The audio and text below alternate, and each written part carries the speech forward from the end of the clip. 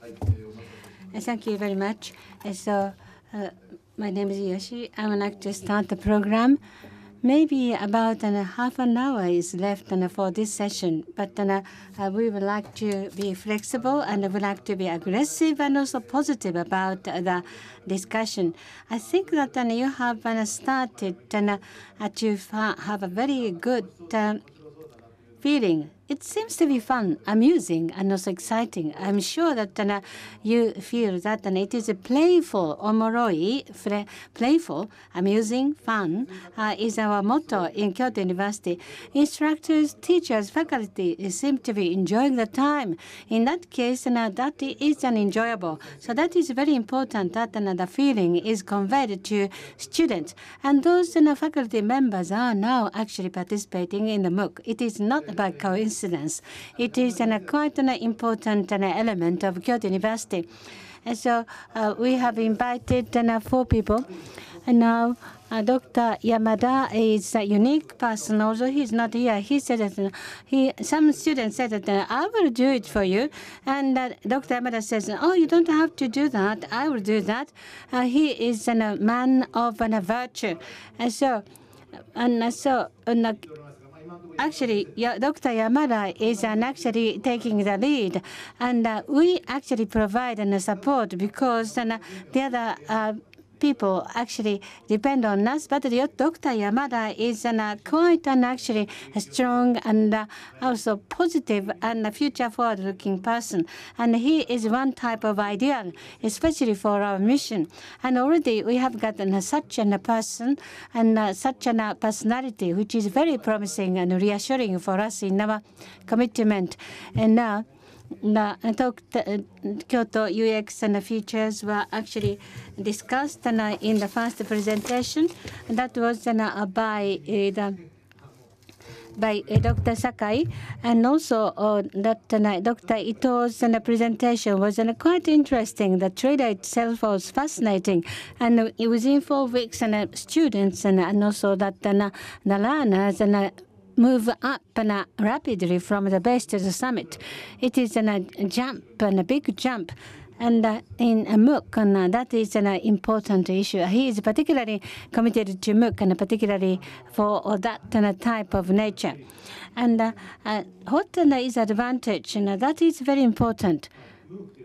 Whenever we think about MOOC, and especially in the initiation time, we just show it, and so that it will be actually, fascinating, and then the number get together. So it is a victory. But it was now rather simplified version of gaming. But we have passed that age, and we would like to move on to the educational landscape. And Dr. Yamauchi is making large contribution. He is thinking about the program itself, and also the benefit given to the teachers. And it is a newly launched program. And so from the very beginning, MOOC is actually part of the essential elements. So he is taking it very strategically. And Dr. Taguchi gave us the data from various perspectives, and the analysis is conducted. Analytics are often mentioned, but it is should be steady and ground to earth type of an approach, so that it would be benefiting the students. And actually, the data show that. I am not an only speaker, so I would request Dr. Pugh to break the ice and to give us some insights. And you have listened to Dr. Yamagiwa's presentation, and you have given the keynote address, and you have listened to the presentations. What is your comment? What is your feeling? And if there is any feedback to those Japanese presentations, I appreciate that. Thank you. I now have this turned to the right channel, which is helpful, but I don't need to listen to myself. Despite my jet lag, I arrived last night. Your level of interest and the fun that you're having and your enthusiasm helps us and helps my colleague Zach. And we'll be sure to take our learnings from the information that you shared with us today, both back to our office, but also share it across a consortium. So thank you very much. And I admit my energy is going down, so I apologize. I am leaving, as I often do when I come to a campus, I am leaving with some homework. And my homework is both myself and my team, Zach, sorry about this, are going to have to take the Culture of Service MOOC. I personally have been in the services business and technology firms for the past 15 or 20 years, and I'm fascinated by what I've heard so far with the sneak preview of your course. So I hope that I certainly will take it, and I am going to try to stick with this MOOC. I am one of the perennial lookers. Your research is spot on with how I go in and out of a course. And I think that a few people approached me as I went outside earlier to grab a breath of fresh air. Personally, I would say that the thing that I find most exciting about what's coming up next, both from the learner perspective but also from the school's perspective, is how this idea of credentials and credit is going to play out.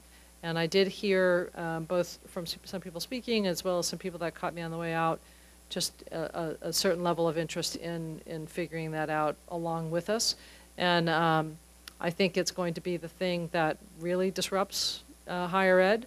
I think it's going to be the thing that really allows us to achieve sustainability.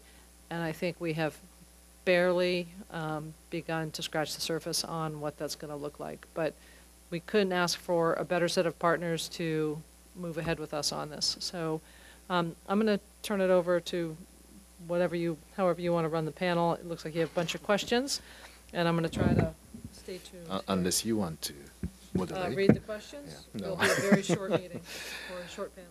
はい、ありがとうございました。それではですね、もう時間もないので、皆さんからもちろんたくさんいただいて。Time is getting on. There are many questions coming from the audience. I'm sorry that I cannot address all of them, but the questions are to all the panel. I would like to actually give the answers to all the panel members. So now, Dr. Sakai, I would like to repeat your name and also the affiliation. Dr. Sakai gave the first presentation about the current status of the Kyoto-U. So this is the CEMS and communication, Terada-san's and a question. I know that person. So I have identified the person's name. So why is there only limited number of MOOC facility in Japan a few years back? And is it because of the language barrier? In the United States, there are many MOOC institutions and also facilities. Is only the United States so outstanding in the performance or maybe number? And if so, in Japan, how are you going to enlarge the coverage and number? And as a Kyoto University and also Japan, the educational institution, do you think that it is not necessary to enlarge it? Or do you need some staff and human resources to enlarge and expand it and advance it? Thank you very much for that question. Thank you very much. So the number of universities who are providing MOOC or more courses will be provided. Generally, in Japanese university, in general, well, I have to say I don't know. So at Kyoto University, quantitatively and qualitatively, we'd like to enhance our effort with MOOC. And so the learners outside the universities, we are delivering our lecture. That's what we started. But now, from now, we will be providing the online education to the learners in the campus of Kyoto University students, and also the students outside the university as well.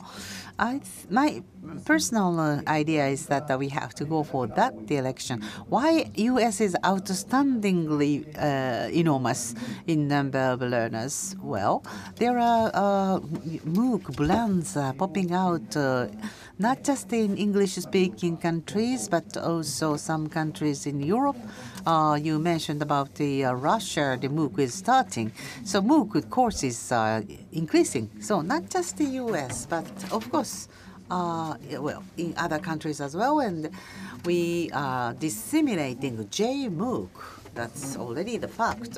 So it's not that the MOOC is only concentrated in US. So increasing trend of a MOOC in Japan, well, I don't know. JMOOC is increasing, is that right? But disseminating in the English language is a bit difficult. For example, some of our staff are not good at English. Because of that, the communication level, there is an issue, yes, but we'd like to overcome that with some new ideas to improve. Let's try, and we will know. Thank you very much.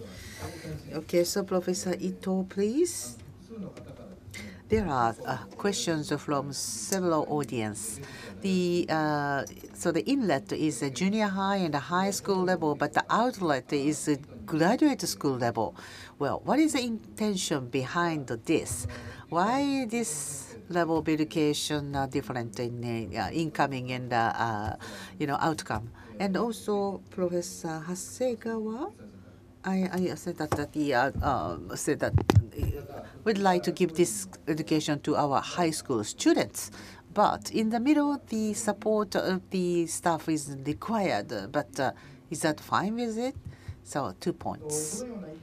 So what is the intention behind the setting of educational level of incoming student level and outcome? Well, there is no intention, just a plain fact. In retrospective, that was what it was. So initially, when we started out MOOC, who is the target audience and what is the expected level of academic background of the target audience? I asked that question to the MOOC secretariat, but I was told, okay, that's up to you. You decide. But normally, in the university, when the freshman is advancing to the second grade, there are several requirements of mandatory subject. But that was the basis to create a curriculum for the second year. But for my MOOC course, there is no such a background basis or baseline. So we started from scratch. But in retrospective, the fact was, as I told you, so not just delivering the mathematics as a technique, but I'd like to incorporate the latest trend of math. And what's the lecture to be like that? So in a way, a kind of entry level was set low to allow them to come into. And later question is support of the faculty necessary in the middle? Well, my intention was not that way. I did not design the course to require the faculty help. Well, although the content is the same, the level of understanding could be varied on the audience. Maybe junior high student too difficult, but even high school students, some of them is able to understand the content and understand the trend of math. Okay, now the society is dealing with such an issue. But I think if that is more deepened in its content, graduate school level may be required. That graduate level may be a bit too much.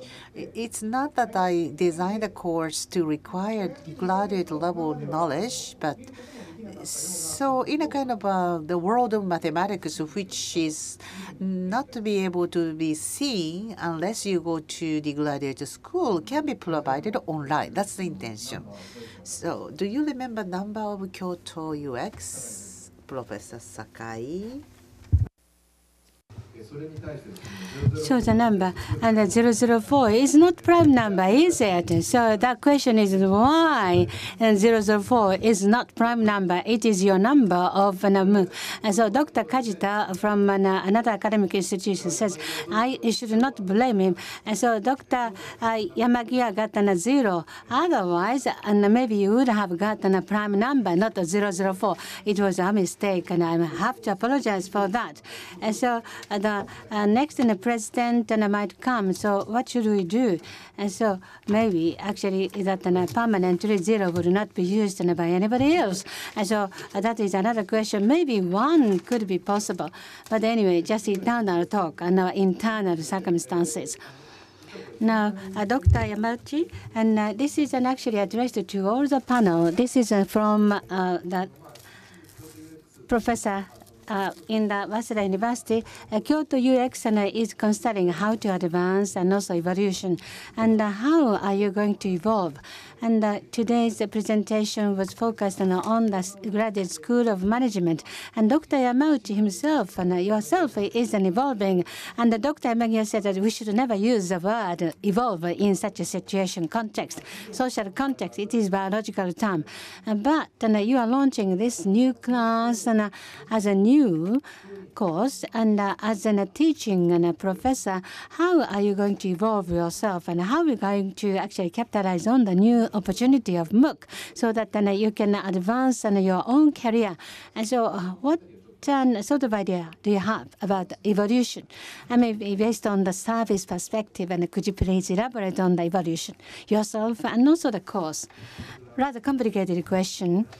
When I am involved in the MOOC, something is in my mind. When the research needs complete, and I can transfer it to a class.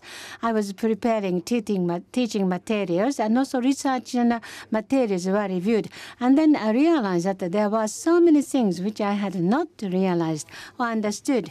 And so the MOOC creation is actually beneficial for me to advance my research, especially how to describe what is in my mind, what I have researched in the English language. And because of the Japanese culture and its features, sometimes the translation is not so straightforward. And so I believe that MOOC involvement is really beneficial for me.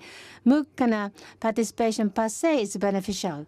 And there is quite a lot of tasks in front of me, including designing. But I am supported by many people, and I am disseminating it to various cultures in the world. And in each culture, hospitality is considered in what way? And I can give that subject matter to those audiences. So they can say that in my country, in my culture, and this is what I think. So if I can actually collect that information and the perspective, that would be amusing. And also it's not only just my giving the assignment to students, but I can benefit from the feedbacks and also answers from my students. As I talked about, service is very important, and programming is also important. MBA introductory course is now to be prepared and offered. So it is introduction before moving on to MBA course. So in the future, I assume that there would be online facility so that more and more people can participate in that. I believe that that is one of the intentions in the administration. And so as a first step, we actually provide service, and they have to pay for the tuition, and then we actually give the lectures. But anyway, that is one step forward and one step to start. And on the part of the businesses, and what sort of impact can we expect? And so the time limitation, if we invite the professionals to come, for example, the videos can be used so that all the lectures can be actually video clipped, and so they can utilize their own pastime, especially when they are very busy as businessmen. And so I have got my personal ideas. It's not my team only, but I am thinking various ways. Thank you. Dr. Yamauchi says that the MOOC involvement was really beneficial for himself. In Kyoto University, that is especially important. Faculty development, FD. Faculty development is important. It is an education. And so some professor says, I would like to commit to my own research rather than to education, but we have to make a full commitment to education and quality enhancement. If you look at an education only, however, you cannot do that. Dr. Yamagiwa actually emphasizes the importance. So niche and Kyoto University derived the primatology is now disseminating online facility was disrupted by Dr. Yamagiwa. But then he is now on board, and it's not my talk. And Dr. Yamagiwa has gotten high aspirations, and MOOC is a very good tool for realizing his aspirations. So various people have gotten various ideas, and the commitment is made by different entities, which I deeply appreciate. Okay, so we'd like to return to that point later. Professor Taguchi, there is a question. The first question is from Professor Kajita. Well, in order to deepen the individual learning, what data is necessary? What data is most important? This may take several days for you to answer this question, I guess, but one more, from whom? There is no name mentioned.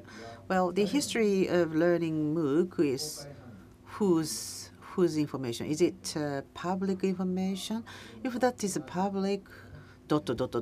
So, maybe ownership is questioned. So the ownership is asked. Who's the ownership of the? So I would like to ask Professor Pugh as well. The data ownership of a data. Who have ownership of a data? Okay, first, what data should be taken, should be obtained?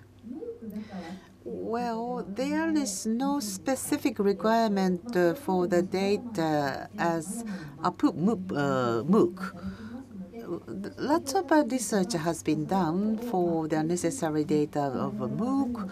On the basis of that, so using the data, what should be elucidated? That was the starting point of this research.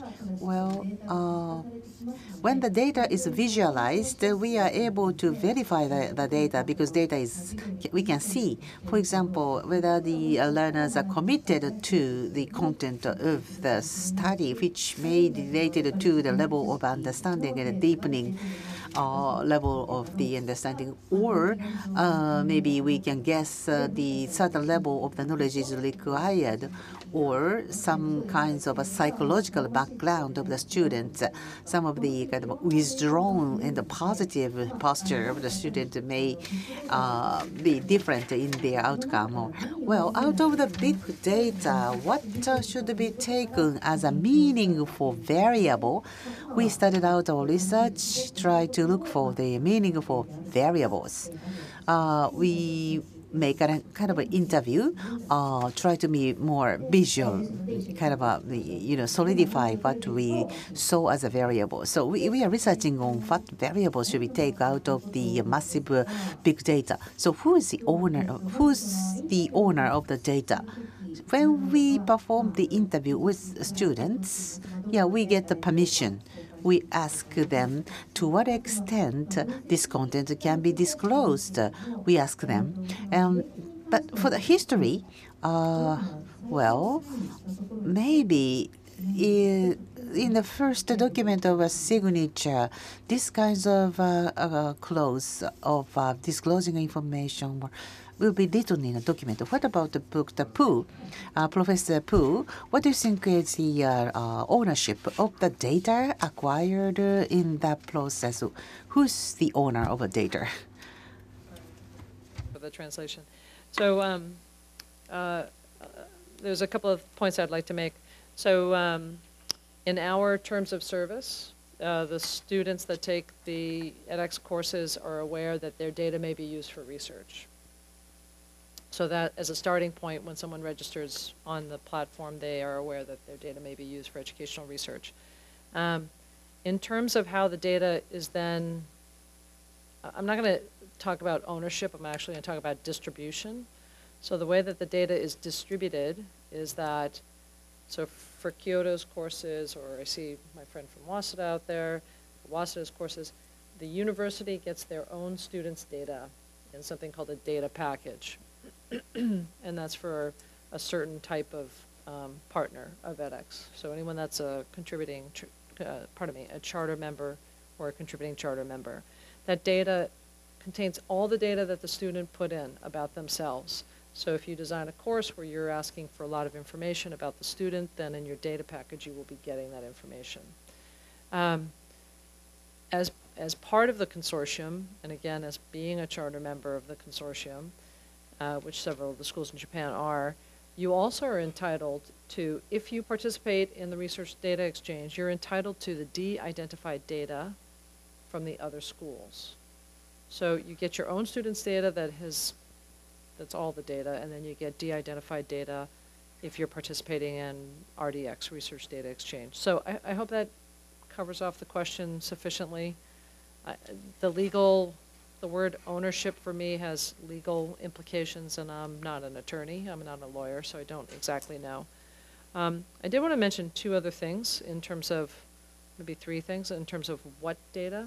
I'm not a researcher by any means, but we do have an analytics tool that's part of edX, and our team, we have an analytics always looking at what is the data, how do you turn data into information, and how do you visualize the data on the platform. So I saw some screenshots today that probably came out of edX, and we are constantly updating our analytics tool, both from the instructor standpoint, but also from the student standpoint, if you will. Lastly, is it last? Oh, two last things. I actually think defining what is the data is a great opportunity to collaborate. Harvard and MIT have been at this the longest. They have the largest body of courses. They have the largest body of students. They're between MIT and Harvard. I think that they have the largest number of, on average, of enrollments. Maybe UC Berkeley is quick behind them. So if you're struggling with what data to use, I encourage anyone in this room to reach out to their edX program manager, express to them the challenges that you're facing, and then we'll see if we can find an opportunity for you to collaborate with colleagues that have some expertise in this area that's been doing it for a little bit longer. Last but not least, I haven't heard it mentioned, and since we're talking about data, I thought I would mention it. There is a very powerful tool around for the collection of data, and you might already all be aware, but the platform enables A/B testing. So you can design a course and and test different ways of teaching in your course and see the results coming through in the data. So it's not really on the what, well, I guess it's related to what data. So I only mention it because I hadn't heard it talked about here yet today, and it's a very powerful tool from what I am told by the researchers and the instructors, actually. Thank you very much.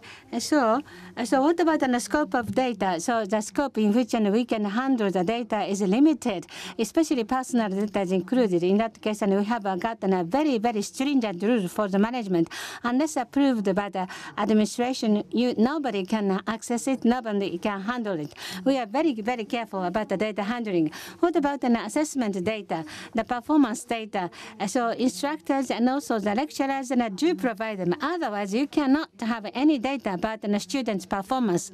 So the analytical data should be meaningful to those professors who have given that raw data. It's not totally free handling. We always discuss and explain the purpose of that data management, and we get approval from the ownership and the initial owner, and then we integrate the data. Thank you very much. I'm afraid that the time is getting on. So there is one last question, if you don't mind. So when you are involved in MOOC, what is the prioritization? It is actually the trade secret, so we cannot disclose it. It is Kyoto University's trade secret. So there is something. So there are contents on the MLS, and there are online materials, and also OCW and MOOC, and there are many other resources. So those are the teaching materials, electronic ones, and can be capitalized on. But in what way? At various levels and at various courses, and depending on the teaching staff and the total university, and also the cross and functional project, and in which Kyoto University is involved. In those different arenas, and we can use them. But prioritization is decided. It's not a decision-making an entity, but we have got the deliberation and also the body in which discussion is done. So it's not about how to use MOOC. So we discuss what sort of education we aspire for. So in that case, OCW is used in what way. So it is a company, the university-wide and a total comprehensive discussion arena. So unlike Harvard, we have got a different. So in Harvard, there are long queues of professors who would like to have a MOOC and a facility. In Kyoto University, things are not so matured, and maybe things are getting warmer, but not so mature. So not so many teachers and actually apply for the MOOC and facilitation. But I'm sure that is an important. It is not the number of students you can collect. If we actually invite some television celebrities, and we can have a large number of the students in the class, it's not good. It's not really what we want. And so the department commitment and Kyoto University's aspirations and teachers and missions and visions are to be always the basis for the prioritization. I believe that an increasing number of teachers will participate in our initiative by sharing the common missions. So before concluding this session, I would like to invite each panel to talk about the future vision of 10 years' time. Maybe MOOC as a term might have disappeared already in 10 years' time.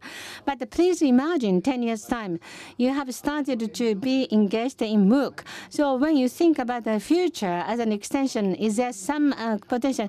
You don't have to think about your responsibility. You can be irresponsible. Please talk about yourself, and please talk about higher education across the world. You can talk big. You can actually speak big. I don't mind.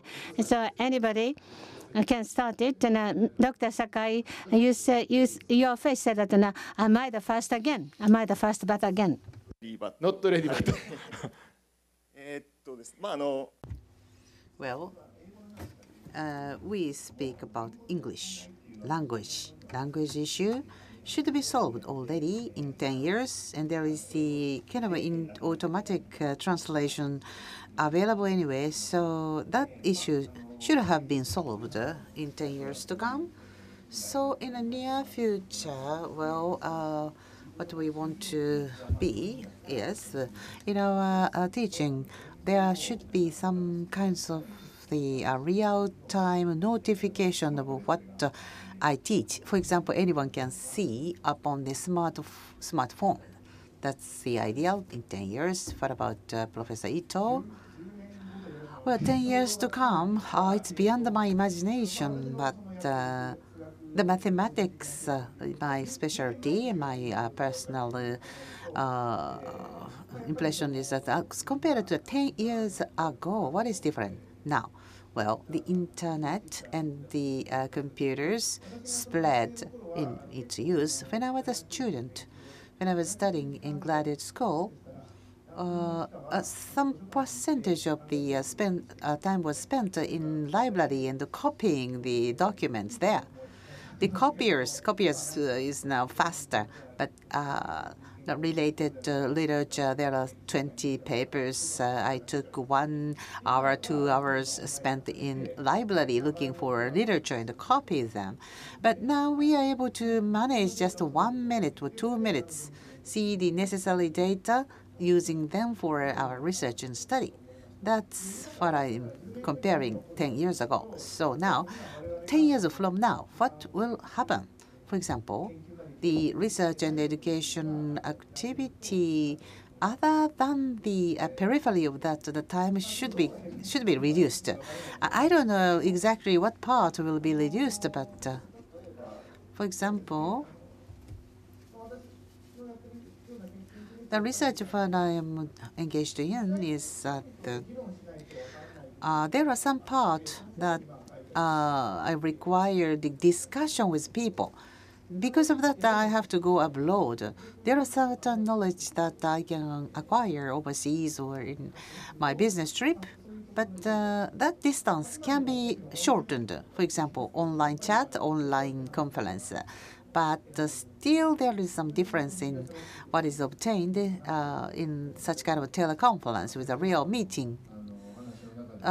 Yes, The issue the professors are talking about is the inclusion of interactive dialogue. Well, I think that the part will evolve and the social learning part will develop. Thank you for a precious comment. Professor Yamauchi, please. Well, again, this is beyond my easy imagination, but in classes of graduate school, in a basic type of lecture, there is a textbook. That is important that we repeat teaching basics because we have a textbook.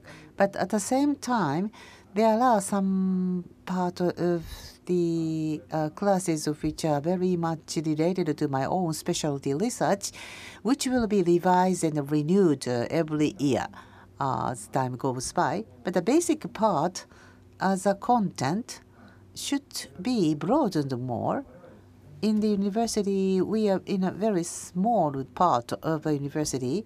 The Department of Management more than less than 10 faculty members, and it's a very new one. We can't provide everything in such a small department, but there should be more diverse content on as regards the basics of the management, and every student is able to receive that basic part. And we will be more devoted to the latest research which can be turned into the course content. This will be 10 years to come. That is my hope. That's wonderful. The flipped classes are talked about now. And Professor Pugh, the Arizona State Universities and your examples say that the curriculum itself is flipped over. So the first freshman's course will be online. So anyone can learn and acquire the credit of the freshman's course in the State University of Arizona by online. So anywhere they are living, they can get. And that is a very massive change and conversion. In order to deepen what we want to study, researchers and students can spend their time whatever they wish to spend. Maybe the flip course can be utilized for that purpose. I really hope that the management graduate school of management will try and experiment new ways to do so. So personally, exciting ideas are always generated by you. Dr. Taguchi, do you have any comment? I would appreciate your feedback. I don't think I can. But there are so many contents which we can learn. So maybe we have to learn more and more. On one hand, I said that, and so we have to learn. So my children's generation will have to continue to learn and learn, because things are actually, more than full. Everything is more than saturated. And so we need to identify the trend of learning among the younger generations.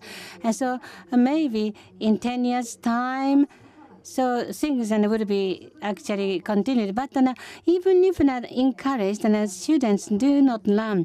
And so maybe some children like to talk and virtual friends and might be on the screen. And then while talking, the children can learn and can become wiser. So humans and wisdom can advance through this sort of facilitation.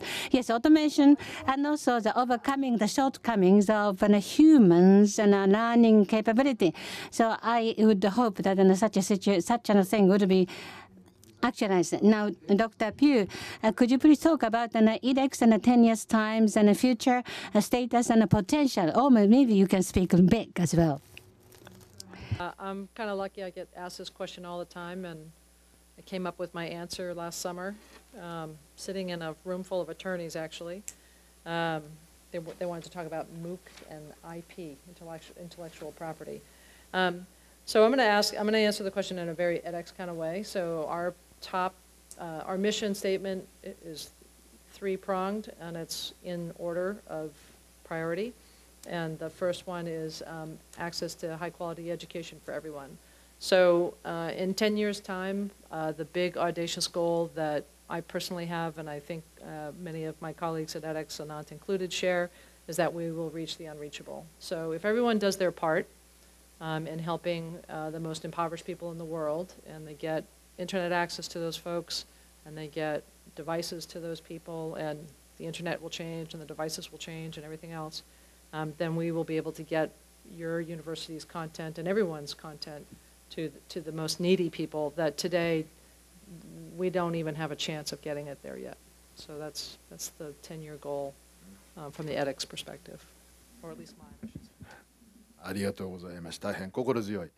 Thank you very much for your very reassuring image and vision. So NPO is important, and if you are a profit-making organization, you have to be listed in 10 years' time in the stock market. Otherwise, you might not be able to do that. And the time was limited. However, we had a very constructive discussion. Dr. Yamagiwa gave me instruction. The title does not sound, and so he said that, why didn't you show it to me?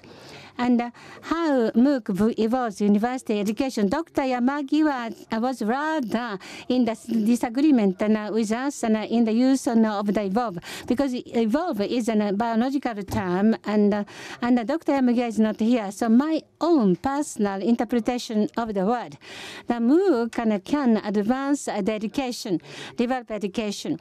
And so the environment is here, living organisms are living there, and so adaptation is always proceeded with for that preservation of species that result in the evolution.